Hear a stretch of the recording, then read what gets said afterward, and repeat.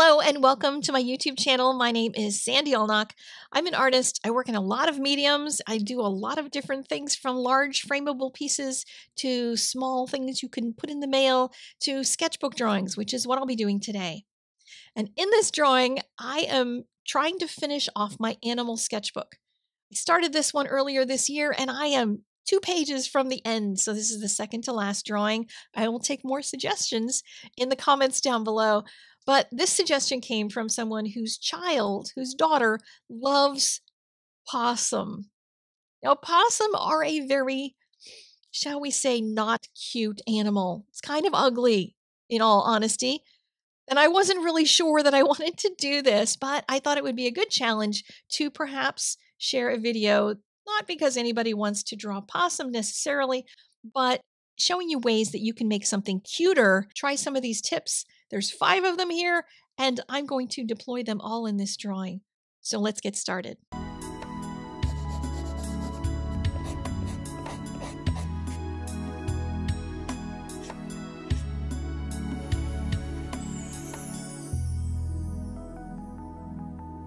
First, my apologies to the opossum mamas who think you have the cutest babies in the world. I'm sorry.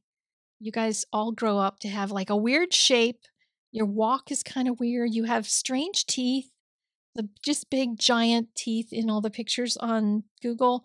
You guys need a mani and a pedi. Have you ever heard of that? Getting a little manicure. Your hair is kind of scraggly. There's just so many with bald spots, weird elongated noses. There's just not a lot of classic beauty going on. I'm sorry if that's insulting, but I'm going to make you really cute by exaggerating your features. Okay, little opossum. And I say opossum. In the United States, it's opossum, and they are, I believe, related to rodents. There are possum that are marsupials, and those are in Australia. So they're kind of different animals. So I'm going to try to remember to say opossum because I'm doing something in the United States for this little creature. So for exaggeration of features, it's kind of like caricatures. You exaggerate features, make people's ears bigger than they are, or their eyes bigger than they are, etc. And I'm not going to go cartoony here. You could go cartoony large with things like the eyes and the nose and stuff, make the ears bigger. I'm making them just a little bit bigger because I want to make it look more like a baby animal, because baby animals are at least cuter. And making them brighter colors, so the pink is like a little brighter than what I saw in a lot of photographs.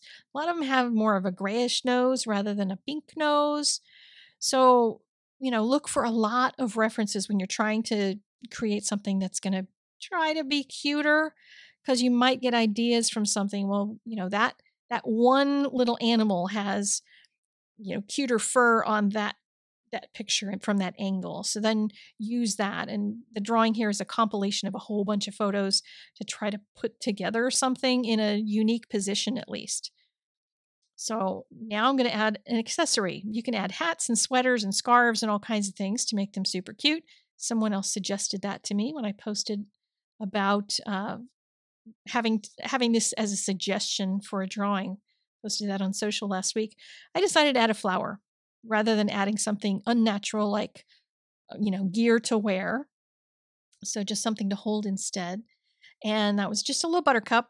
And then I also recommend hiding the ugliest bits. Now, if it's an animal that has like a super ugly face, then draw the back of the head. Like, find some way to put the animal in a position where something that you find kind of creepy is hidden. And the tails of these animals, they look kind of stiff. They curve, but they look, I don't know, they look kind of gross. So I decided to make it curve around whatever this creature is hanging off of. And I have no idea if they climb. I did not research deeply enough to find out, but I'm going to pretend that they do. And then you want to make it cuddle-able. So instead of making all of that fur that looks like there's bald spots on it, I just kept blending so that I could end up with fur that looked softer. But I still had to keep the character of all that sticky outy bits because there's lots of fur that just sticks out all over. I tried putting a little bit of a pale pinkish color in some of the open areas so that maybe I'd still carry some of the feeling that there's skin showing, because that's what I saw in so many of the photos. Yeah, I kind of feel bad for these guys. They need like a hair club for Opossum or something so that they'll be a little bit, I don't know, more cuddly. Everybody should be cuddly. Everybody should be loved, including these really crazy opossum. But I was trying to figure out how to make the body curve around so that the uh, the arm and the leg on the right side, I guess on the opossum's right, are the ones hanging on the other side of the thing it's hanging from, and then this the leg facing us had to like curve over and grab onto that same thing. It was like trying to figure out how a mouse would crawl on something, since I was trying to relate it to another animal that I did know, since I didn't find a critter in this position. So just kind of, spinning the animal around that way. But then I just kept trying to blend that fur and make it a little more dense, even though it had to be looking like it was sharp and had lots of sections in it. And that was accomplished with value and color. So trying to go back and forth between warm and cool grays and leaving some value differences between them. So it wasn't just all smooth kind of fur, more like ratty kind of fur. So there's the arm and the leg. They're in the back side, hanging around the other side of the twig that it's hanging off of. And I'm guessing it probably has to be a really large twig if it's holding the animal's weight. I don't know. Or maybe I'm really making it into a baby. I don't know if babies climb. Who knows? The babies climb onto their parents. I did see pictures of 3, 4, 5, 6 babies sitting on mama's back getting carried around. So I guess they do climb at least a small amount. So I kept kind of going over the fur, trying to figure out what to do and like, would I cuddle this thing? And just adding more fur until I felt like I was done at making it like huggable. Gosh, I feel bad saying anything is unhuggable because everything should be huggable. But such is life, right? Some of us are just not as cute as others. I can attest to that in my own life. All right. Then you want to pop in a little bit of color because the animal is basically brown and gray. And it helps in any kind of drawing to have a pop of some color. So I had that yellow from the flower. So that was one pop. But I wanted something a little stronger because I was originally thinking about making this brown or gray kind of branches so that it was heavy enough, like thick enough to hold the weight of the animal. And then I decided, it's just a made up drawing anyway, so I'm going to make it green as though it's like shoots of something. Hopefully, it's a sturdy enough plant that can stand up to the weight of this little cute creature. Because it's getting cuter. I'm feeling better about it as I'm getting through the drawing.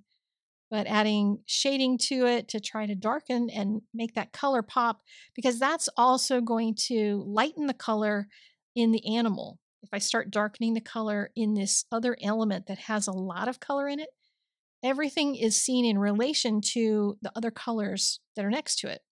So those really dark eyes, the dark-ish value in the ears and in that tail, and then you get into the nice darks in the greens, and that starts at least breaking things up so that you have some pops of really strong contrast. Next up is finishing off the tail now that I knew what else was happening in the drawing and knocking it back so that it's a little less bright, gets a little less attention because I want it curving behind the branch so it doesn't actually take up too much attention. And add the whisker pads in to hold the whiskers with a dark pencil, and I'll use a white pencil to add in some details to soften up some of the fur. And this is a technique that I use throughout the rest of this sketchbook, is using colored pencil over top of alcohol marker, and that helps to kind of give you the ability to refine some of the marker strokes that you might not have been able to refine tightly before. So here's the rest of the sketchbook. I'm going to put links to some of the YouTube videos for some of these, but all these ones that have a strip down the side are ones from the Drawing on Nature class. You can either take the full class with all 10 animals in it, or you can just do one at a time and just take one little class, learn how to draw one animal. And these are all done with alcohol markers on drawing paper. So there is my little guy. Tell me if you think he's cute. Is he huggable? Would you touch him even if he's a rodent? Let me know.